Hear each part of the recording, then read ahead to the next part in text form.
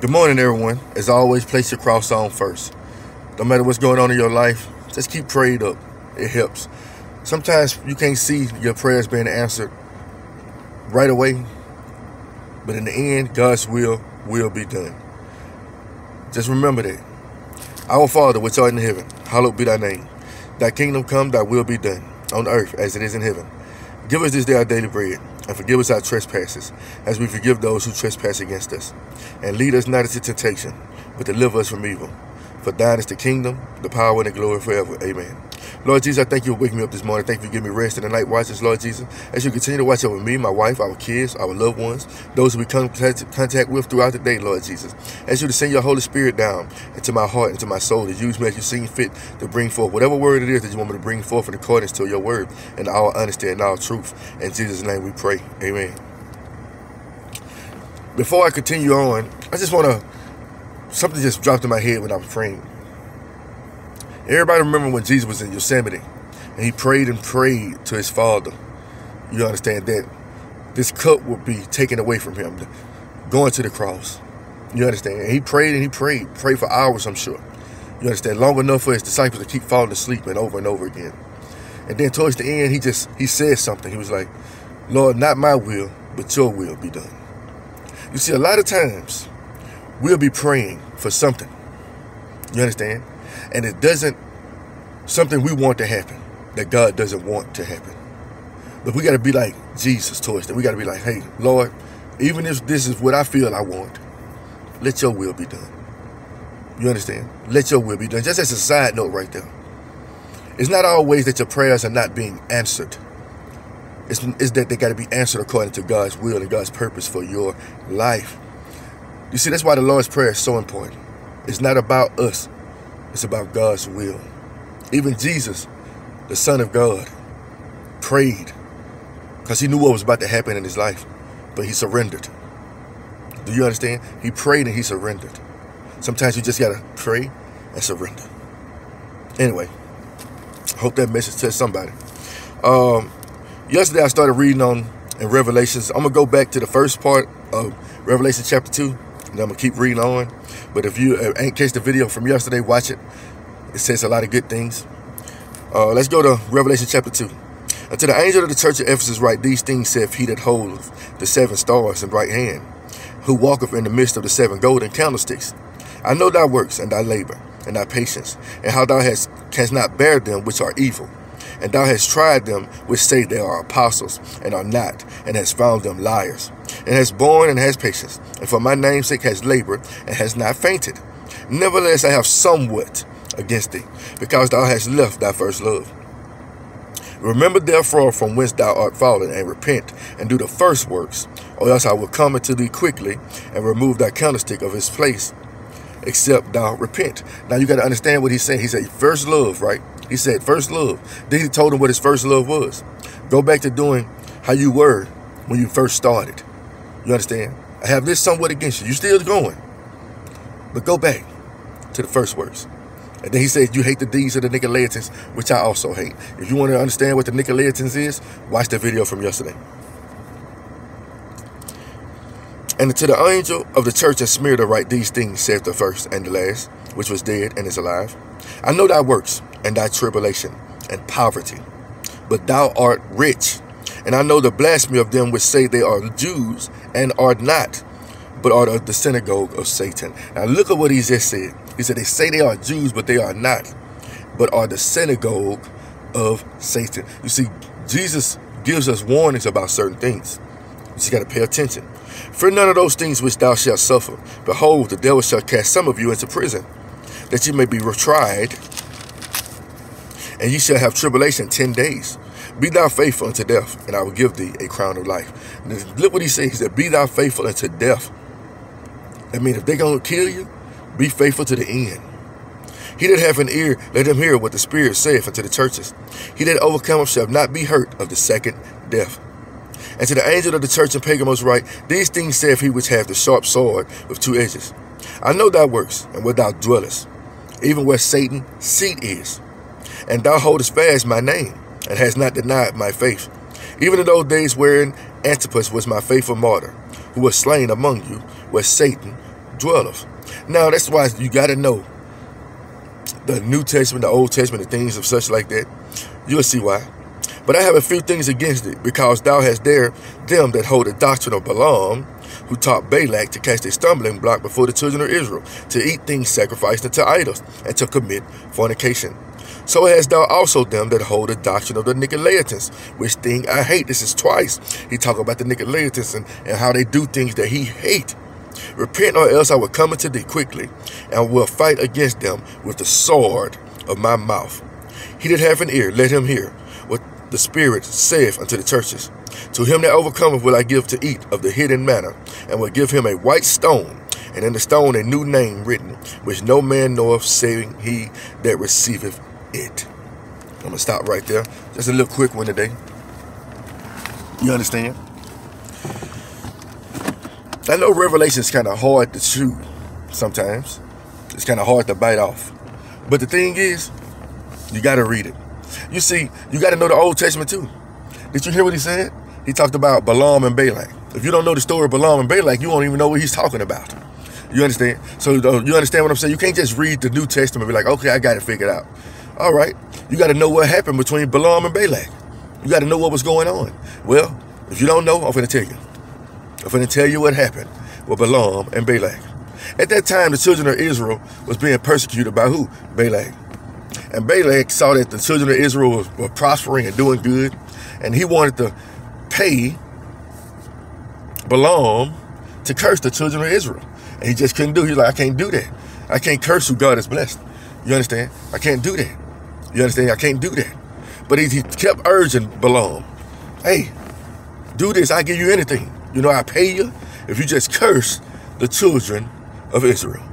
You understand? So he finally baited him up a little bit, and Balaam, he's headed that way. He headed to Balak, and Jesus told him, don't go to him. I mean, God told him, don't go to Balak. Don't go to him. You understand? So here it is, Balaam on the road, you understand, trying to go meet up with Balak, because he didn't promise him this money, promise him some riches to deceive or to curse the children of Israel, right? And along the way, he riding on a donkey. And the donkey wouldn't go nowhere. Every time he tried to go further, the donkey wouldn't stop. But he didn't know that there was an angel in front of him with a sword. And the angel kept stopping him from moving forward. Stopping the donkey, that is. The donkey saw it. He was like, what in the world? All right. So he started beating the donkey. He started walking again. The angel blocked his path again. The donkey wouldn't go. Balaam beating the donkey again. Right? Then eventually, God gave the donkey words to speak. Basically, why are you beating me? You understand? Why are you doing this? You understand? And then all of a sudden his eyes were open. And he saw the angel too.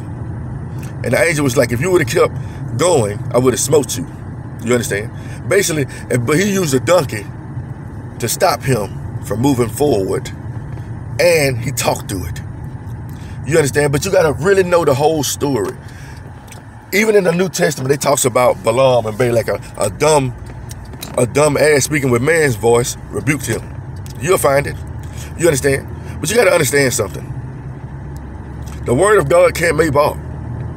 It can't be bought for a price. You can't change what God says through a price tag.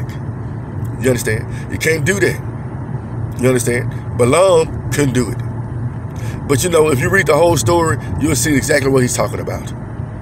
You got to read it in its entirety to truly understand what was going on at that time. I just gave you a little snippet of somewhat what was going on.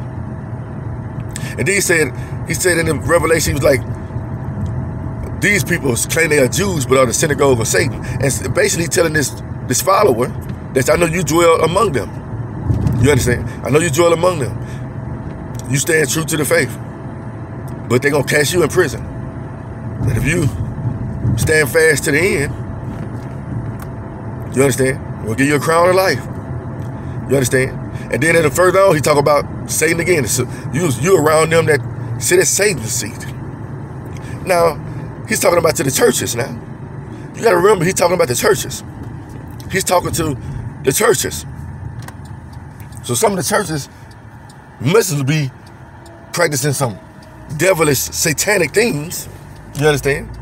Because he said you dwell among them. You in this church. Come on now. Open your eyes, people. You got to be careful out here. You got to be careful. You got to be careful.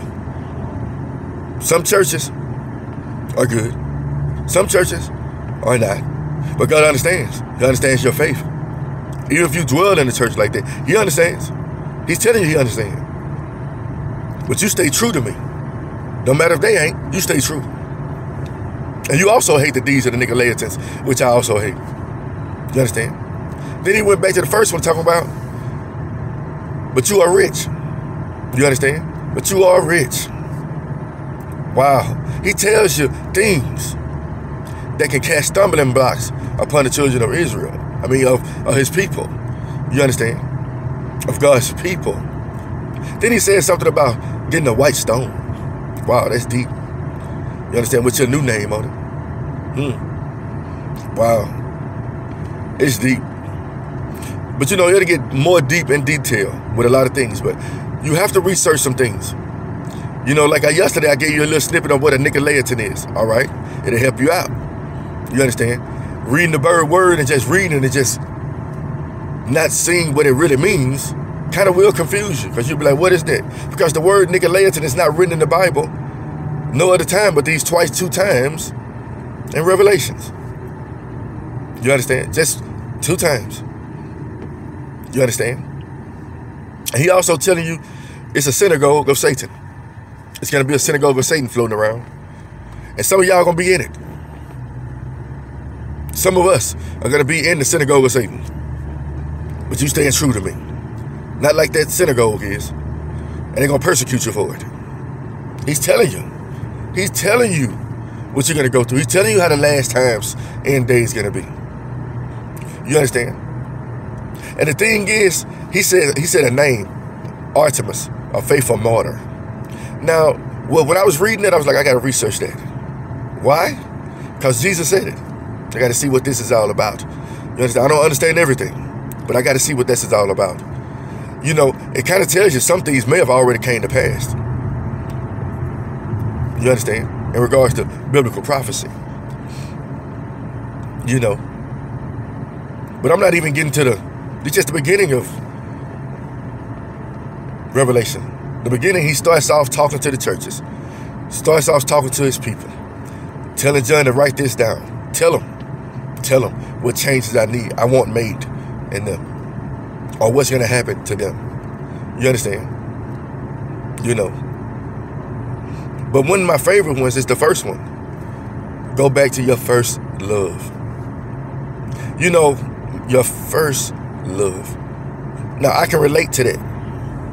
Because so many times I fell from how I used to be. You understand? In regards to scripture and studying and things like that. Go back to doing your first works. And the thing is, a lot of us are going to fall in that category. We love God. You understand? We love Him. But we didn't just tone it down a little bit. You understand? I know I talked about this one yesterday, but the other two takes a little more in depth to talk about. But like I said, I gave you a little backlog on it. You understand? And he's telling you specific. God is not talking in parables. Jesus is not talking in parables right now. He's talking straightforward. He's telling you straightforward what it is. He's telling you straightforward it's a synagogue of Satan out there. He's telling you straightforward that you dwell among those people who worship Satan's seat. He's telling straightforward. You understand? And then when I read on further on, you're going to see some more straightforwardness in regards to what Jesus says to the churches. But let me focus back on the first one again. The church in Ephesus. You understand? If you read Ephesians, that's what he means. The Ephesus church. The church in Ephesus. Ephesians. You understand? Ephesians. Read Ephesians and see what happened. See what was going on. See what Paul talked about in Ephesians. And Ephesians is a good book. It's really straightforward. I think it's the book that talks about marriage and things of such also. You understand? How it's supposed to be.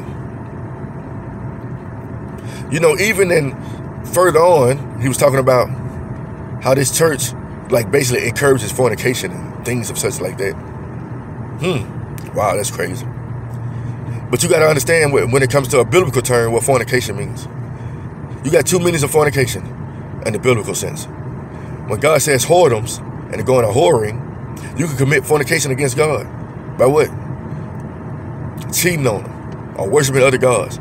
It's like a whoredom. It's like fornication. Then you got fornication, just sex outside of marriage. You understand? Spiritual. Think of the spiritual sense too. When you read that Bible, read it, and I'll understand truth. He's going to tell you what you need to know every time. There's no way around it. You understand? I know it's hard. You know why? Because most people don't even read Revelations anymore. Most churches don't even talk on reading Revelations at all. You understand? It's rare that you see somebody get up there and talk about Revelation. You know, you rarely see that anymore. Like I talked about, touch based on this yesterday, when I was young, how my mom used to read Revelations to us. You understand? All I knew was it was scary. You understand? I knew it was scary. I knew about the Antichrist coming. I knew the end was coming. My mom told me the end would come and Christ would come back. I knew that from a little child. And the majority of us do know about Revelations. You understand? But it's like it's been far away from us so long that we neglect about it. You know, if you know about the end times coming, and you know it can come when you least expect. You understand? Come when you least expect. If you read the Bible, when Jesus is talking in Matthew, he said if you start sluggering and think the Father delays his coming, he may come at a time when you least expect it. Let me break it down. Death can come anytime, right? And after death, judgment. It can come at any time. Your works can cease any time on this earth. That's why God is telling you the kingdom of heaven is at hand. Because it can be at hand for me. It can be at hand for anybody else. You see, if you know that the world is going to end, if you believe that Christ is coming back, your thing is to get ready and be ready when he do return. You understand? You know, if we just focus on how to get materially rich, how to get wealthy in this world, successful in this world, you're going to start forgetting about, hey, this world will cease. And even after this, there's an afterlife. You understand? So many things in the Bible has already come into play. Jesus gives in Matthew and in Luke. Matthew and Mark. He gives a little taste of Revelations. He tells his disciples certain things that's going to happen. You understand? When the end days come. Jesus touched based on this. And then you go back to the book of the prophets, they touch based on it too. Daniel even more so. You understand? They talk about it. They talk about things that's going to happen in regards to this world when it gets close to its time. You know, I'm not very skilled in interpreting prophecy or reading prophecy. You understand? But I'm going to get there eventually. But there are people out there that interpret pretty good.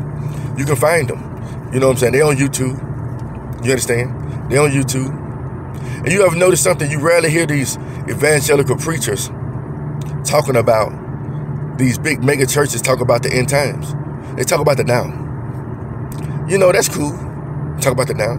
It's good to hear God is good. It's good to hear God is grace. It's good to hear God is mercy.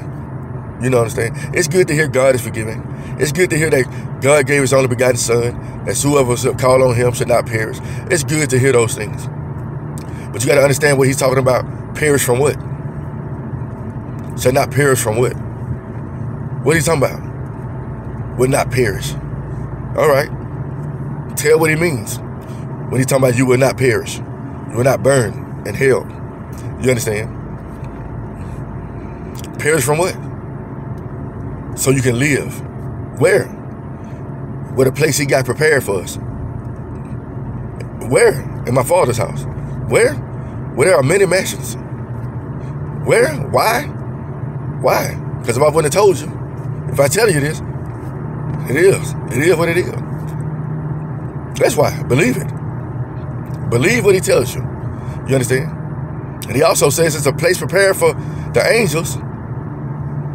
You understand? And the devil that left that proper domain.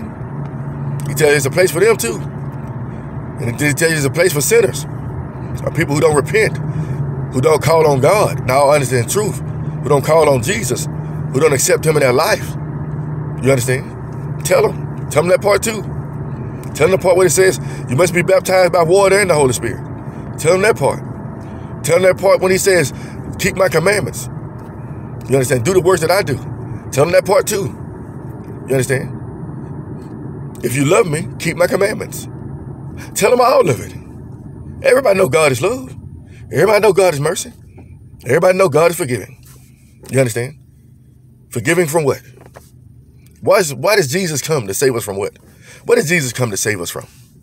You got to understand something. Jesus came to save us from something. Did he come to save us so we can have pleasures and live in righteous living in this earth, and for us to be forgiven and do what we want to do and use Christ as a get out of jail free card? Is that why he died for our sins? Is that why? So you can continue to do the same thing with no changes? One thing you're going to read about in Revelations, he said, repent. Make a change. I did a video last week in regards to change. Talked about Nehemiah. When the nation turned back to God, changes were made in the nation. So when you turn to God, changes must be made in your house, in your temple, in your body. Changes must be made. Because you can't get into heaven a certain way. What ways are those? No liar will inherit the kingdom of heaven. No thief, no whoremonger, no adulterer, no fornicator, no sexually immoral person, no drunkards. It's a lot of things, a lot of types of people that will not inherit the kingdom of heaven. But he can forgive you, and he can change those things. You understand? No witch, no sorcerer, none of those things. No idolater won't make it. You understand? You see, tell the whole story to folks. Tell the whole story. You know, I did research on the Nicolaitans yesterday. And I did this before. This ain't the first time I did. This is my second video that I talked about in regards to the Nicolaitans. You can look it up for yourself too. And if you look it up, it'll really tell you some things. It's like that sugar-coated preaching. Like when I researched it last year, it was like basically they believe like you can do whatever you want here because you're going to get a new body. You understand? You can do what you want here. That sounds like the Synagogue of Satan type teachings. Do as thou wilt. Do as thou wilt. That's not scripture. Do as thou wilt. The Synagogue of Satan's teachings are floating around here, but they didn't spread it out and mix it into different doctrines and this and that. You don't understand, like, you know, a lot of the Muslims, a lot of these extremist groups, they get promises for committing suicide. What are their promise for committing suicide for their God? Supposedly. They get virgins in heaven. They get the same type riches down here, up there. Basically, heaven is not heaven. Heaven is just a glorified earth where you can have as many virgins as you can and sleep with men and women as you can in heaven. You understand? And have more gold and silver in heaven. So like I said, what's heaven for the virgins?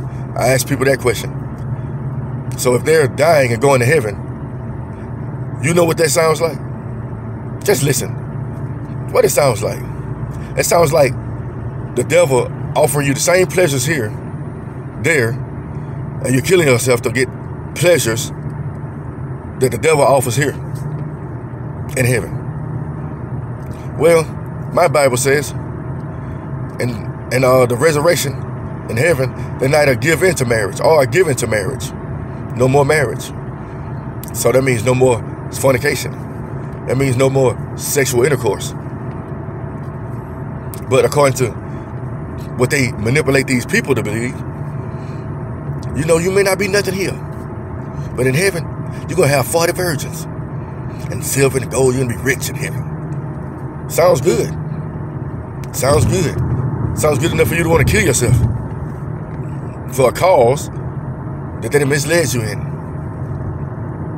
And people are doing it. You understand? Suicide. Suicide. Wow. That's crazy. And these leaders are leading people to do these things. And the thing is, there are extreme Christian groups out there too. Think about it. Back in the day, the Ku Klux Klan were Christian, supposedly. Well, I guess they didn't have people reading their Bibles. They weren't reading their Bibles. You understand? You can't just make a group and throw a Christian stamp on there and don't go by what he's saying there. You understand? Most extreme groups live by the Bible. Neo-Nazis live by the Bible. You know, it's a group that's rising up. I'm not saying majority, but some. A sect that's rising up into the black Hebrew Israelites. You remember that bombing that took place, and that shooting that took place up north? That was them. An extreme group. You know, extreme group. I guess they're doing it for God. I guess they're going and shooting up people for God. Well, the Bible says you live by the sword, you die by the sword. Well, the sword now, another word for the sword is a gun. And when they went in there and they shot that place up, they died by the sword. They got killed too. By the same bullets. Maybe a different bullet, but they got killed by the same sword they used. You understand? You got to pay attention to these extreme groups that's going on out there. Pro this, pro that. Black power, white power, orange power, yellow power, Chinese power. You got to be careful with these groups. You understand? You got to be careful with these secret sects and stuff like that. You know, people hate it when you talk about the Freemasons. Oh, they just a group, you know. Well, I've done my research on them too. I remember when I was young and my brother, let me stop for a second, I'm going to continue.